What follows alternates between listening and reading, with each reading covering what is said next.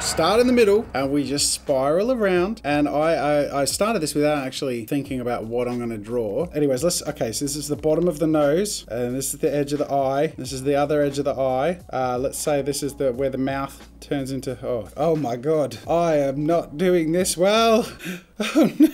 What was I going for? Here, let me show you. That was the nose, and that was going to be the eye, and that was going to be the other eye, and there was going to be a mouth, but I knew that just wasn't working. G'day everyone, I'm Jazza, and today we're going to explore how people do that spiral art challenge thing and see if I can just get better and better until I can do one by the end of this video. I think I started off on the wrong foot because I started off with the wrong pen. Maybe something a bit more like this. This is my Tombow calligraphy pen. There you go. So you can do fine lines like that, and then you can do pressure. So the idea is, in theory, you sort of go around and around and around. I'm not actually going to try and do it in this one. Let's say I want to do a smiley face. Pressure sensitive areas would be like that line, and that bit, and that bit, and that bit, and that bit, and that bit, and that bit. There you go. There's a little alien with 3 eyes. Great. Let's look up people who actually have done it. Yeah, like this. Like this. Look at that. The other thing that I've got working against me is that I'm trying to draw a nice spiral just by hand. This is like a nice spiral. That cannot be without assistance. Hey, this is a YouTube video. Who did this? Circle Line Art School. Draw a single spiral with a felt tip pen that can make a thin and thick line in light and dark parts. Okay, and they are doing it with a single continuous line. It is, you gotta admit, it is quite appealing and satisfying when they go thick to thin. And you don't see it happening until it's really sort of coming together. Oh, that's where your circle went wonky, buddy. I can't criticize though, because I can't criticize. Let's try this method, the plan it out and work from that foundation method. Give ourselves a nice big circle. I'm going to attempt to keep a fairly even circle all the way around by drawing semi-even circle sections leading in, just so my spiral stays reasonably symmetrical. Like if it followed that as a grid, I feel like I'd be in a pretty good place. I'm going to do a skull. So we've got the eye and then the other eye cavity here. Got a nose. Got the cheekbones, and then that goes around. We've got the front of the jaw. Something like that. I feel like if I can make that look cool, I've done pretty well. All right, let's give this a go. So right off the bat, I've got a very stark contrast in my spiral between the cavity of the eye and the open area of the skull. I gotta say, having my my circle indicators for where my spiral should be is hugely helpful. But you can see that as I further go out in my spiral, because I'm keeping the lines similar distances apart, it means that I'm leaning more towards the side where the lines are the thickest. It requires a lot of course correcting as you go, because I'm finding that my lines are getting more uneven the further out I'm going. I can't just anchor myself on my wrist anymore. I have to sort of be a little more accurate in my broader lines, and it's getting harder and harder the further out I go. But it's also more and more satisfying as I can actually see the artwork slowly appearing. It is certainly a challenge, but it's also pretty cool in a way I am reasonably surprised by.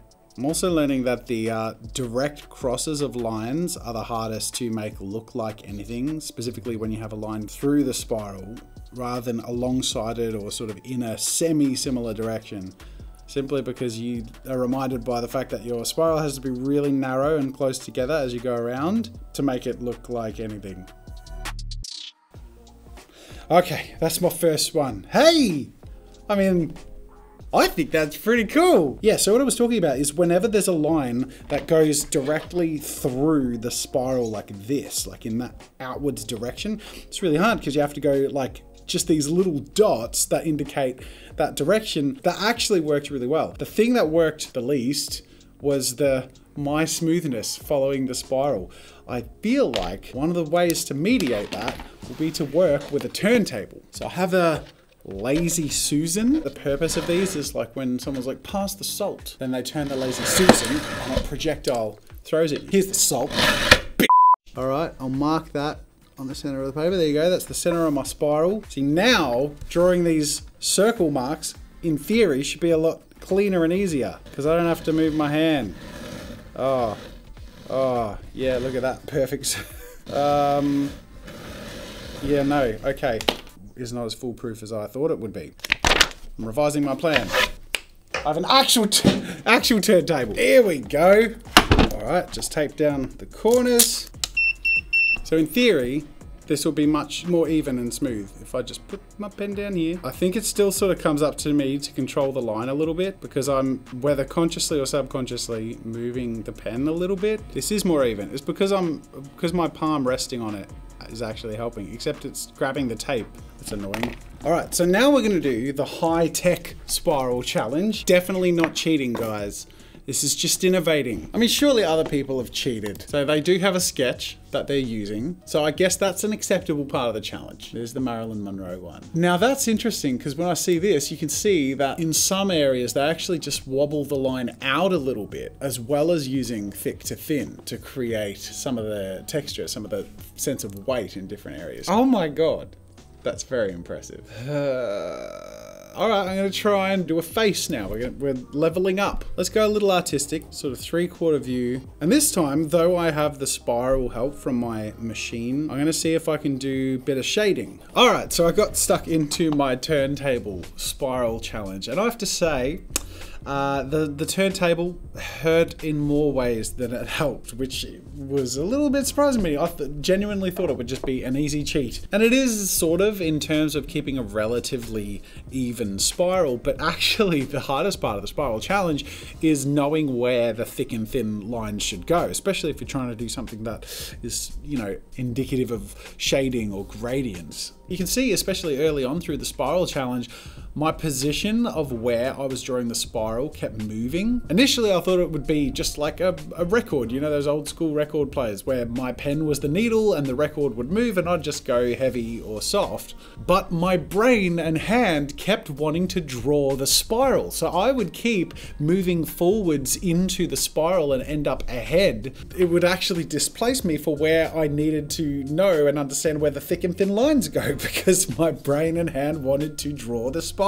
The other thing that was far more confusing doing it this way was the fact that my brain had to constantly reinterpret the shape and the form I was seeing and drawing. At least when you're drawing a spiral just by hand, the drawing is in the same positions. Whereas with this turntable, I couldn't get comfortable knowing what I was drawing and I actually couldn't adapt or slow down in areas I needed to be more accurate. If anything, actually, it just kept speeding up because the further out I got in the spiral, I had a lot less time to figure out where the thick and thin should go.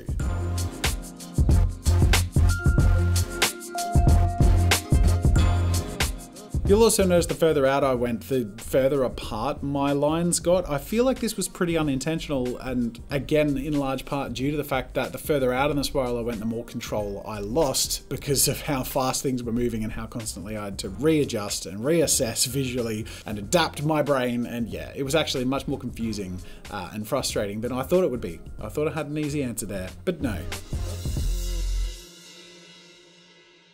I think that actually turned out pretty cool. Honestly, I don't think the turntable actually really helped. This is the person who did the drawing like a printer, and I know I've seen, there you go, them do a spiral drawing. They've done a lot of those and a lot of other really tricky and interesting art challenges. So go check out their channel. So let's see how DP does it. Oh, a compass. Great. Maybe I should have got a freaking compass. And they're doing the line, like the shading style. So you can see that they're building up gradients. Oh my God, it's mind-blowingly intimidating. Now sort of slowing down and going over the darker areas to get the right depth of shading with the line, and then it all comes together as the gradients are finished, and there it is. I mean, that looks amazing. Now that one went outside in, which is interesting, whereas this one is going inside out. That looks really cool. Oh, they did one with an actual turntable. This is inspired by the gramophone. They did the turntable one, but better. I mean, even watching this, at least it's a 2-minute video, so it doesn't warp your brain too much, but watching this like non-stop makes you dizzy. Okay, there it is. But yeah, like before that, it's just like, And now I'm self-conscious that that's what I've done to you in my video.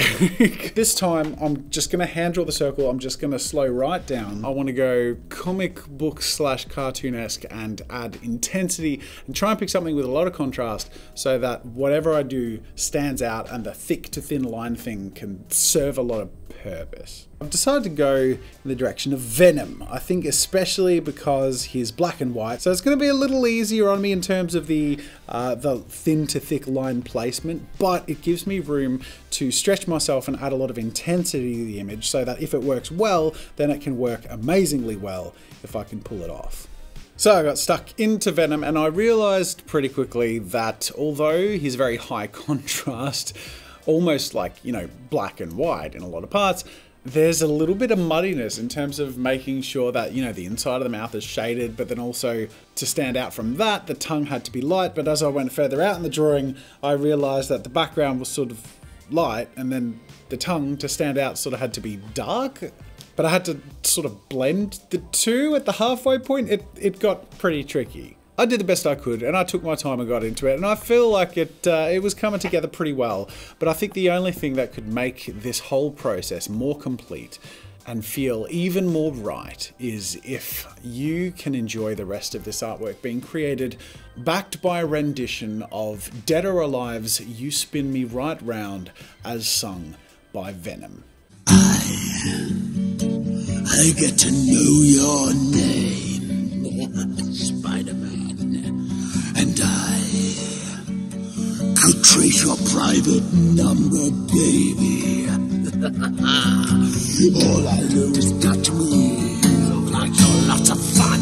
Open up your loving arms and watch out, here I come. You spin me right round, Spider-Man, right round, like a web, baby. Round, round, round. You spin me right round, baby, right round, like a web. Round, round, round. The words of that big guitar.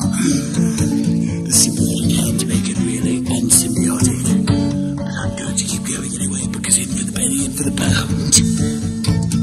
You're watching this and you're in it now, baby. You spin me right round, baby, right round, like a record, baby, right round, round. You spin me right round, baby, right round, like I've played the wrong chords. Round, round, round. Who cares? You play a B on a guitar. I want your love.